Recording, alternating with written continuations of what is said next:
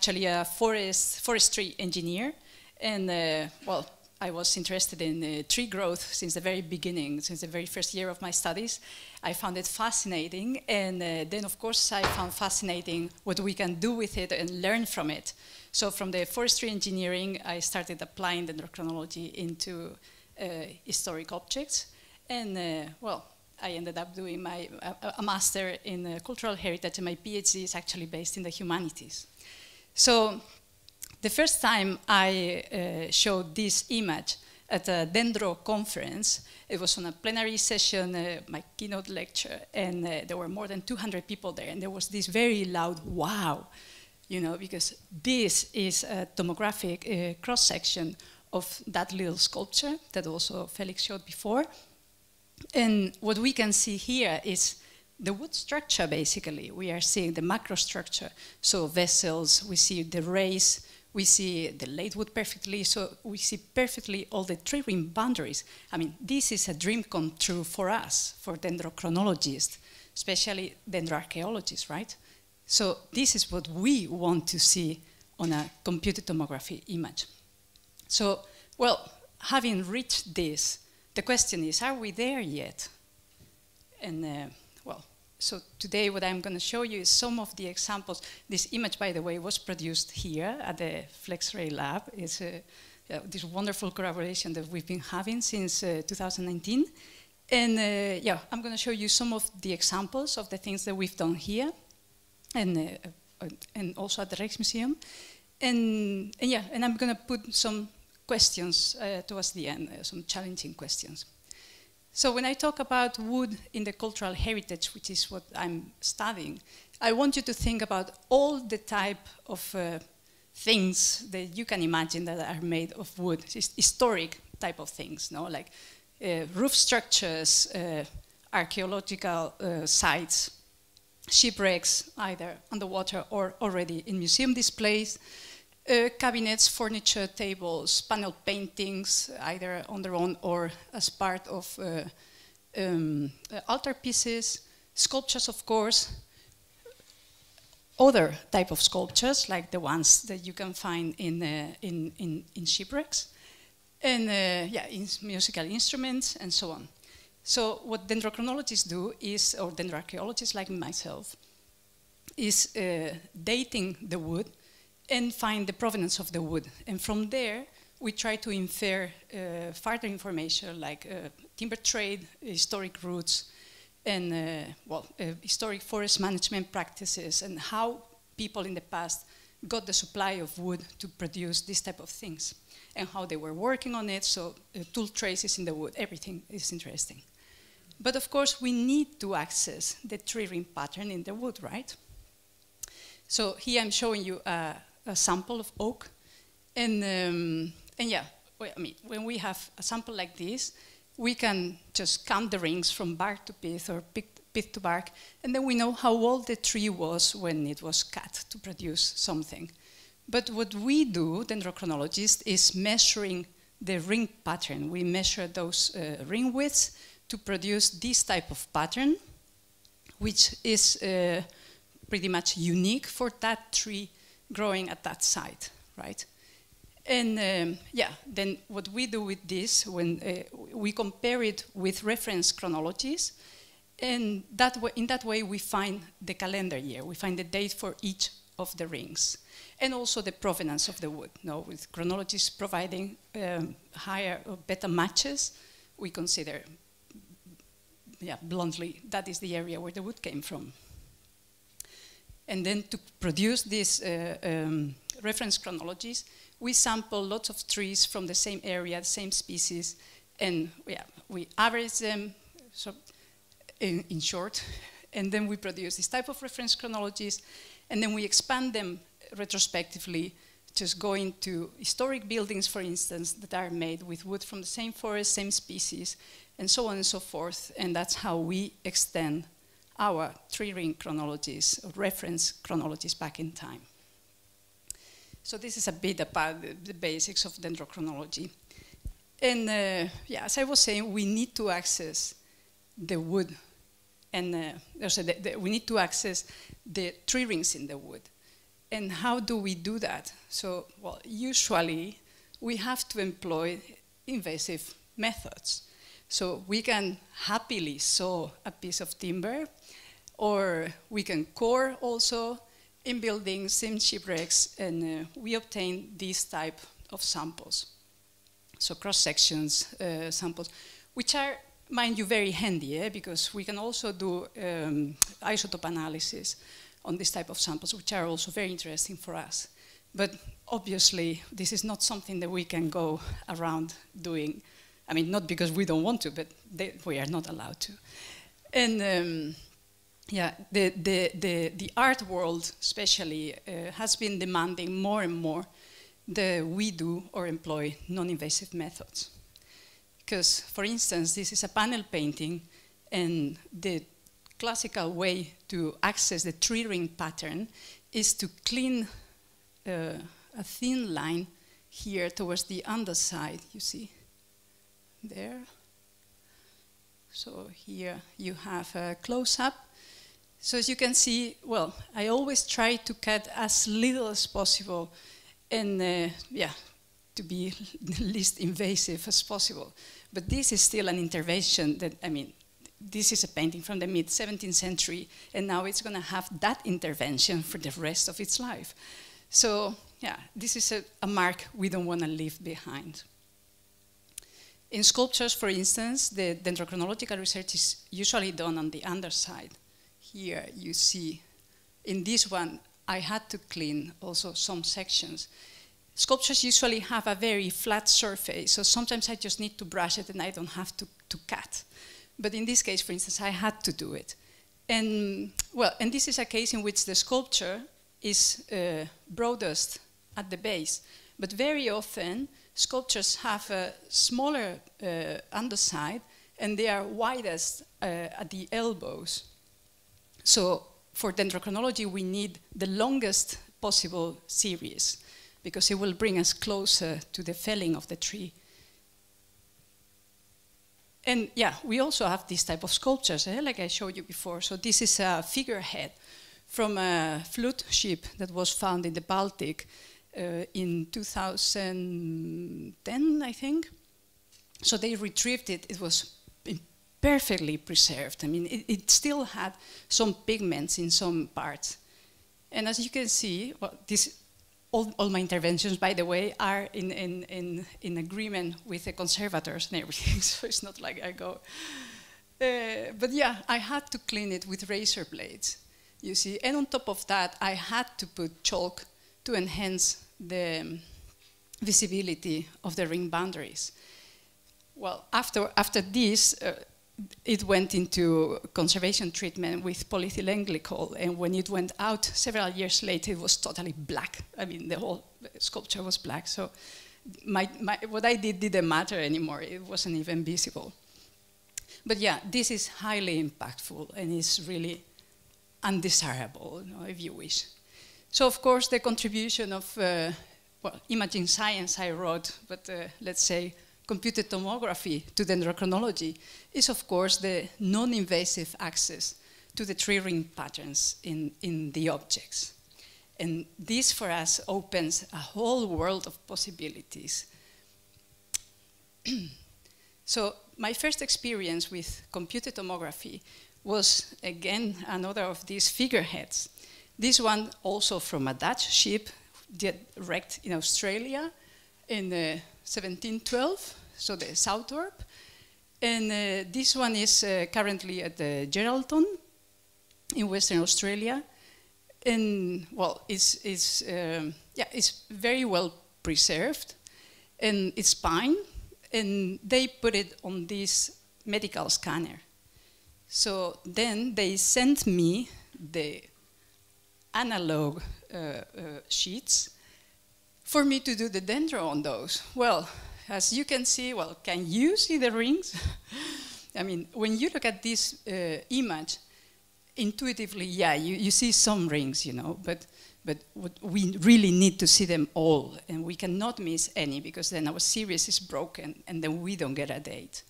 So this is what you see when you look closer, or well, we did also several scans of this to try and measure in different parts. So then I asked the archaeologists, well, can you send me some more at different heights? Because the rings were eccentric, and then in different parts, I thought, the ones that I cannot see higher up, maybe I can see them lower down. But then she said, well, I have to pay, I don't know how many dollars for each of these images. And I was like, really? Can they just give you the digital image? Do they have to give you the analog? So, well, that's the way it worked. This was 2009. And I was flabbergasted. So I said, well, I'm sorry, but I really, there's nothing I can do with this. So on that same year, there was this paper very discreetly being published in these proceedings. But it was a very, very interesting one. So it was already calling for the need of high-resolution micro-X-ray CT in dendrochronology and wood identification. And they published these fantastic images. This one from is this cross-section here of this small object. And this one also from the wood structure for wood ID. And then I thought, wow, I mean, we are going somewhere, you know, this is getting there. But of course, look at the size of this object. This is very small. So, okay, it was a beginning. It was the beginning. And since then, there were several papers coming up in the past decade.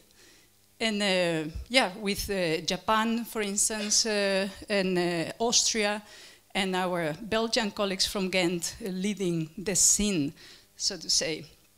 And very promising results, also looking at the structure of objects, internal structure and assembly types. And then the Netherlands came into the picture in 2019, here with the CVI. We finally were able to put the Netherlands in the computed tomography map for dendrochronology, with this little sculpture that you've seen now several times, and it's also the image I showed you before. So this, apparently insignificant object has a very interesting story behind, because it was part of an altarpiece, and but we don't know which one. And well, it was proposed in 2017 that it may belong to an altarpiece made in Antwerp, but which is currently in Rennes in France. And well, could that be it? So the curator from the Rijksmuseum, Frits Scholten, went with the sculpture to Rennes, and they tried it in those places where they thought the sculpture could belong, such as here. But here you can see the she is actually quite smaller, much smaller than the other figures. And then it was compared also with this one, which they could detach as well. And as you can see clearly, it didn't belong there. And well, I also did the dendro in a conventional way. So on the underside, having to clean, of course, because I couldn't see the rings very well. And also, this is one of those cases in which the sculpture is wider, higher up, so at the level of the base of the lantern. And I could match this pattern with this pattern, but still I had a very short series, about 90 rings or something, 92. But I sent them to my colleague Pascal Fritter in Belgium, who had researched the sculptures from the Rennes altarpiece, and she said, well, it doesn't match them at all. I mean, and those ones are Baltic oak, and this one is not, definitely. I mean, it would have dated also with 90 rings. So we had the alternative of putting this one in the FleXRay Lab, in the FleXRay machine. So then, Francine Alexander back then was here as well, and Sophia Koban. They produced this beautiful image in which I could measure also several parts. And of course, they produce more images, so I measure the rings in different parts. And then you measure, and average those measurements, and then you get a better, a more representative pattern of that part of the tree, so to say. And then we got a 102 series long curve, which I could actually now match with a chronology from northwestern Germany and eastern Netherlands. It's the Twente Westphalia chronology, we call it. And it's very, very interesting. This was fascinating because this area from around Munster only supplied timber to the northern Netherlands. So we know that because I've worked in dendroarchaeology in the Netherlands since 2007. So I've got plenty of data from archaeological sites, historic buildings in the northern Netherlands. And colleagues of mine, also from Belgium, we exchange a lot of data. And then I put the question out there, does anybody have wood from Twente Westphalia in archaeology or in historic buildings in the southern Netherlands? And they didn't. So we know indeed that this area only supplied the northern Netherlands, which means that, because that is the provenance of the wood of this sculpture, places the production of this sculpture also in the northern Netherlands. So this is something that the art historians have a bit of difficulty thinking about, because they say, well, the style really is Antwerp style. And I say, yeah, okay, but what are the odds then that one piece of timber from this area ends up in Antwerp? Or that maybe an artist from Antwerp moves to a workshop in the northern Netherlands and starts practicing with the skills he had acquired before. You know, I mean, this has to come into the picture. Like art historians now, I mean, we scientists have now a lot of data, and we can do a lot of things to implement their knowledge. So they should definitely use it as well. And we should work together as we are doing, by the way. So this was a fantastic, fantastic result. And this is another example of what we've done here, and also a very interesting one. The Cadmus, famous Cadmus painting, which had been dendrodated twice, given 2 different dates. So I was asked a 3rd time, can you do analysis and see what date you come up with, you know, as if we were popping up dates, which is not, you know. I mean, if you miss a ring, if something goes wrong with your 3-ring series, you don't see the rings clearly, then probably you don't get a date, or you go too far and give a wrong date, you know. So in this case, I said, well, I cannot do it actually, because there is this frame, little frame around the painting. I'm gonna close up here. So yeah, there you go. There you see, there is this little frame. So I did not have access to the transverse section of the wood where I need to see the rings. Then I learned that the other dendrochronologists had measured the rings here, right on the back, but, well, can you see the rings? Well, neither can I. Eh? I mean, I can see some, but if you miss one, then your series is wrong. And then further problems come from there. So we decided to scan it here, no? I mean, with this project going on, fantastic. And of course, the first question that came to mind is, how should we scan it? No? Should we do it, I mean, because for dendrochronology, we don't need a full 3D image of the object. We just need a cross-section. So ideally, it would have to be a cross-section somewhere where there is not much metal in the paint to avoid distortions. And also, yeah, we thought, okay, like this, we use less tiles, but the tiles will be going in and out of the detector frame every time. Therefore, we decided to go for this vertical tiling and having the painting placed like this. And well, once again, Francine and Sophia, in this case, produced this beautiful image. And this is one of the tiles from the from the outer part.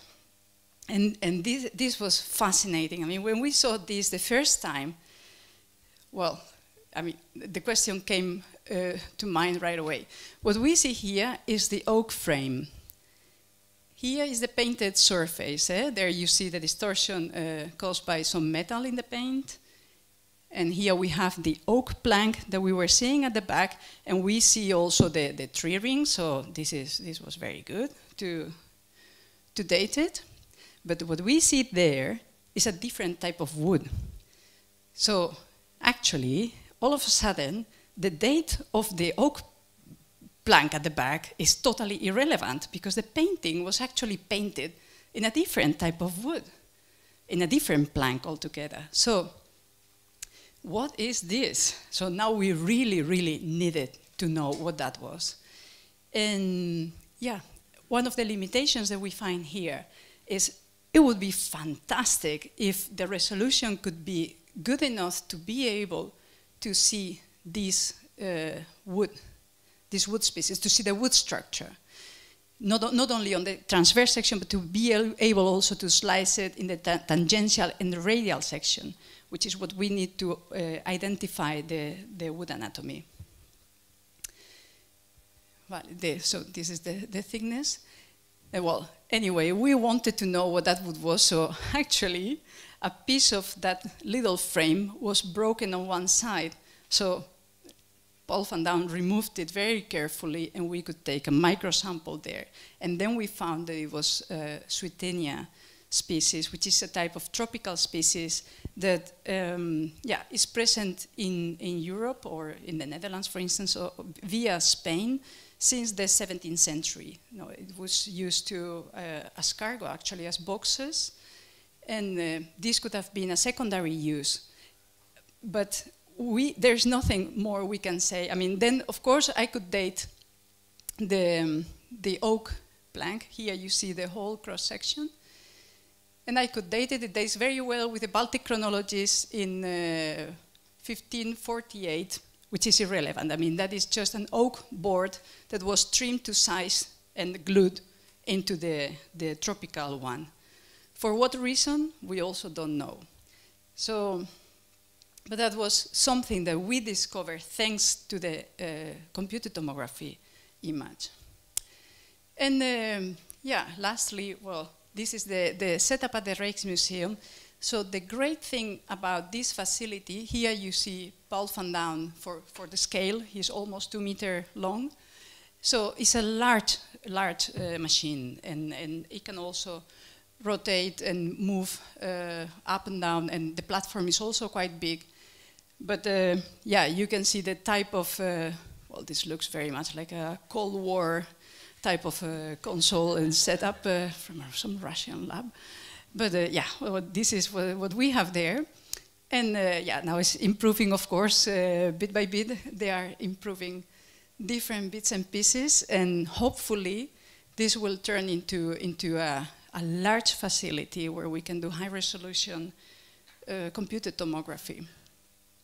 And of course, I had to showcase this one. The Hugo de Groot chest. It was really great that it could be scanned there, because indeed it led to this next breakthrough, so to say, in computed tomography of large objects. Well, not computed tomography, no, this is not a full rotation, but just through a line trajectory or scanning this plank here, moving the object sideways, we could see the rings, and they could reconstruct them very well. So I could measure them also and match them with photos that I took digitally from the outside of the plank. And well, this earned us and all the team, of course, the Team Science Award, and which was really nice because he also put this type of research on the spotlight, you know, so there is some momentum that we should also profit from.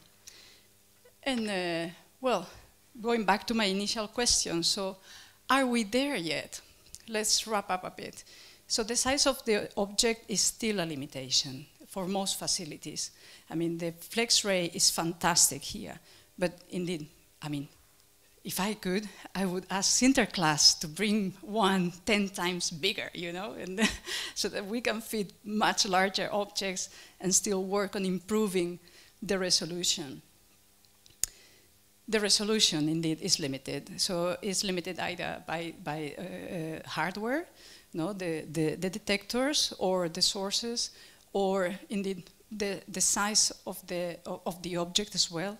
So, but I mean, I guess that something can be done about it, right? I mean, you guys, I mean, technology is improving so fast that I can only imagine that this is only going to get better very quickly. The portability of CT scanners. I mean, it would be great if we could just take the machine and move it anywhere whenever we need it.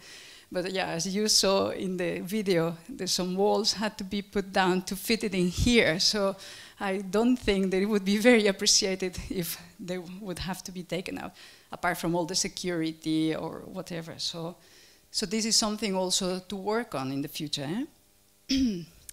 And now the question that has been popping up, I mean, every time I'm getting this question. In the past month, I got it 7 times or so. And so the long-term effects of X-rays in materials, especially in pigments and binding media, and so, as we were discussing during lunch. So I thought, well, I've been talking about this with different type of people. So chemists on the one side who were forwarding me to the physics.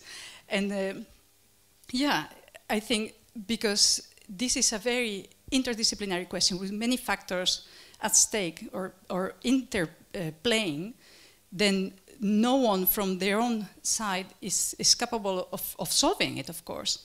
So what we need to do is, I think, maybe this is the place actually to bring different people with different expertises together and start brainstorming about this and start thinking about, okay, how can we answer this question? Is there really this long-term effect? I mean, all pieces are degrading nonetheless, you know, but okay, are we increasing the speed of that degradation, or how is this affecting that? Because we really need to move towards these non-invasive techniques as a standard.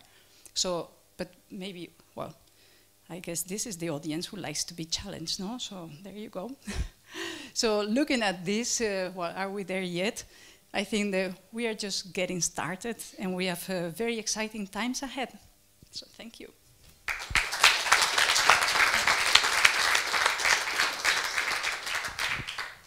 Are there any questions from the audience?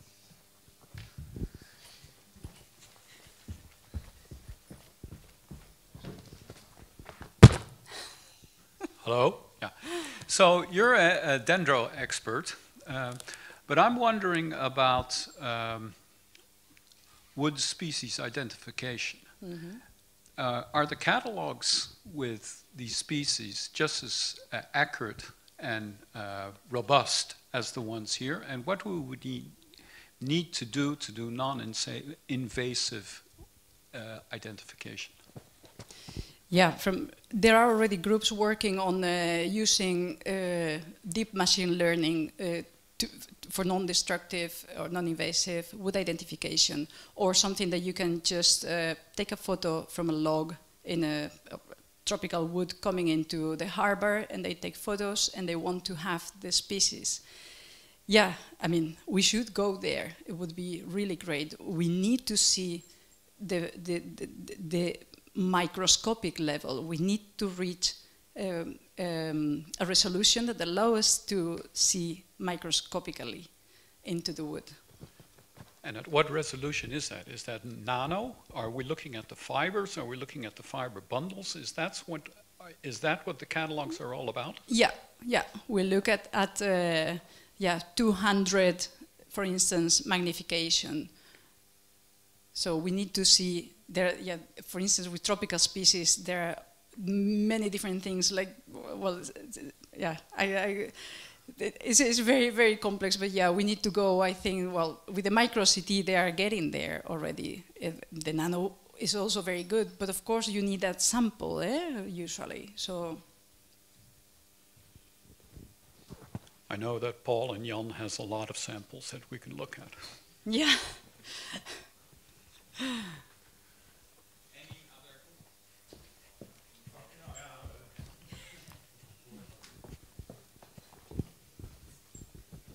Thanks. Thanks for the nice presentation. I was wondering how you date tropical wood, because then you don't have the grain lines, right? Or no, with fully tropical species grow more or less continuously, or they also have variations depending on monsoons, for example. So then the problem is that those variations do not fall within a calendar year. And then they can be used for ecological purposes, but they cannot be used for dendrodating. We need species that produce rings within calendar years. Okay, yeah, And another, if I may, I have some experience in scanning violins, and I had the same discussions on whether it would be harmful, etc. And then I had a discussion in terms of how much radiation, for example, a musical instrument gets if there's a transatlantic flight, for example. Yeah. And then they changed their thoughts a bit, because then, yeah, it's basically very much related to each other. Yeah, so we actually got the same, or we used the same example of a transatlantic flight when a painting is sent to another museum elsewhere. Didn't convince them, so. Oh, okay. Well, I did. Yeah, Thanks. lucky you. Yeah, I was wondering, are there any other imaging modalities that people use except for X-ray CT? Because To look through, you mean? Yeah, because I think on one of the papers I quickly saw like MRI flashing up or something. Yes, but that was a comparison they did. Yeah, well, it's rotating. If I put it, it will through the animation again. Yeah. But in that one, they were comparing the quality of the image obtained with one or another method. And computed tomography is still the best one, yeah. Okay, okay, Yeah. thanks.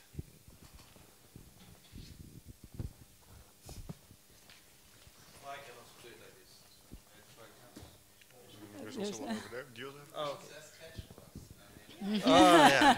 Okay. But I'm afraid I'll hit somebody. I'll throw it next. Yeah. Okay. Thanks for your presentation. I was just curious about one of these graphs that you showed the age of the wood versus the thickness, and when you measured like a couple of samples, and then the fluctuation in the beginning of the curve was like too much, and when it comes to the last part, the thickness was almost the same. Is there any reason? Like how do you? Yeah, that's just tree growth, typical tree growth. They grow fast in the beginning, just like humans. We grow very fast in the beginning of our lives, just like trees, and then they decrease. That trend, that's a natural trend, growth. So. But I mean, like the differences between different samples, like in the beginning. Okay, let's go there.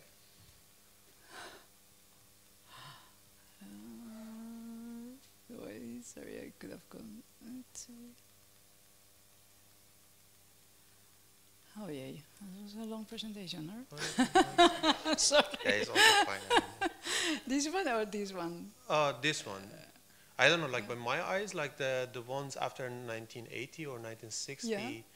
they are more overlapping compared to the ones in the 1860. That is because there is a higher replication. There are more samples there. That's why you perceive it like that. And here there are many less. Replication is lower here than here.